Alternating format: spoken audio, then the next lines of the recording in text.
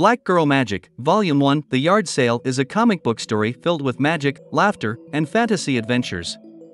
This story is a fantastic way for viewers/subscribers to learn character development, character arc, story structure, the character's superpowers and abilities, and lots more. Enjoy! Hollymeed History. It's so clean and perfect that it feels like an expensive movie set. Everyone drives the posted speed limit. There are no drugs or gang problems. Being anywhere, i.e., work, parties, events on time, is totally a must. Hollymeed's motto is, "If it's not perfect, then fix it." The younger crowd speaks hip while the older crowd speaks high class and proper. Overall, the city of Hollymeed was filled with celebrity-type personalities, lots of money, and luxurious lifestyles. Car ride to the yard sale. "Oh my gosh, I couldn't stop laughing," said Maura Crow. "Read the text again," said Janet Mitchell. It reads, "Yard sale at Nonjabulo Brown, your new neighbor. Fantastic trinkets for sale. Serving sparkling apple cider, cucumber tea cakes, along with grilled cheese and sriracha sandwiches. See you this Saturday at 9 a.m. #smooches," said Harmony Thornhart with the biggest smile on her face. The ladies laughed as they pulled up to the stoplight. They looked over and noticed many others in cars as they too laughed. "Everyone's heading to the yard sale," shouted Maura. "In Hollymeed of all places," said Janet. "This is so unheard of," shouted Harmony. "She's totally new here," said Maura. "I even searched online to figure out what the heck is a yard sale," said Janet. "Okay," said Harmony. "Okay, so you just put all your old stuff outside on the front lawn so people can stop by and purchase," said Janet. "Sounds like fun," said Maura. "It's the biggest event in Hollymeed," said Harmony. Again, all the ladies laughed and applauded. Nonjabulo Brown's vacation style house/front lawn. "Seriously," said Maura as she along with the other ladies gazed all around at the fancy cars parked up and down the street. "It's who's who at the yard sale," said Janet. "Now I'm happy we came to this," said Harmony as the ladies got out of the car. "It's only what you see out here that's for sale," said Nonjabulo as she gestured towards the front lawn.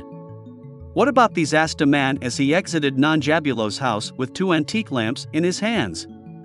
"No," shouted Nonjabulo as she raced over towards the man.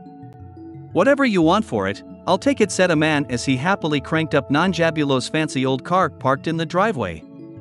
"Out of the car, now," shouted Nonjabulo as she motherly clapped her hand.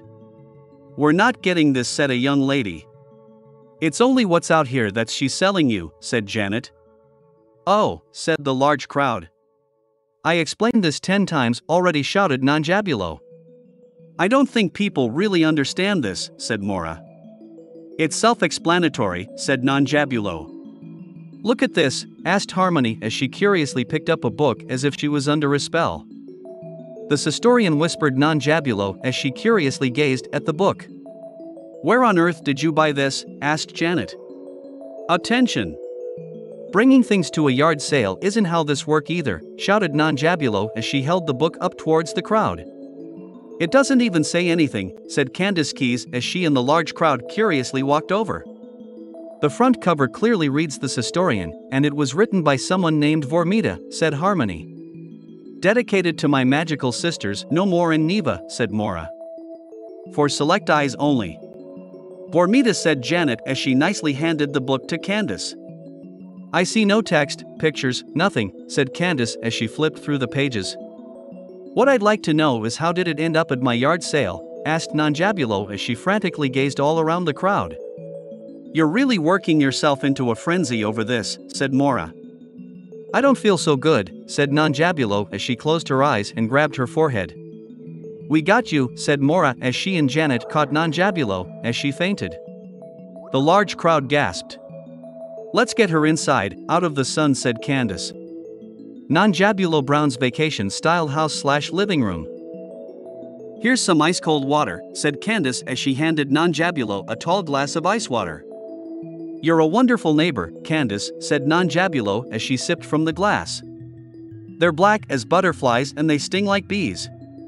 Mohammer creatures can protect you." Yet, they can devour trees, said Harmony as she and the ladies eagerly read the book. So, it's a magical book, whispered Candace as she quickly sent a text on her high-tech device. How much? Asked Harmony as she held up the book. It isn't mine, to begin with, said Nonjabulo. We'll simply look after it until someone comes for it, said Janet.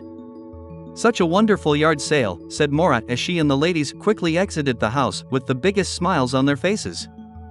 Thanks for stopping by, said Nonjabulo. Nonjabulo Brown's vacation-style house/front lawn. Is the yard sale over? Asked a nice young man as the ladies rushed through the large crowd towards the car. It isn't over until 7 p.m., as advertised, said Nonjabulo. The excited crowd cheered and applauded as they joyously picked through fantastic items all over the front lawn. Did you laugh out loud a few times as you enjoyed Black Girl Magic, Volume 1, The Yard Sale? LOL. I can't wait to read your fantastic comments down in the comments section. Don't forget to like, share, subscribe and click the bell notification. Black Girl Magic, Volume 2. Coming soon. Thanks for watching.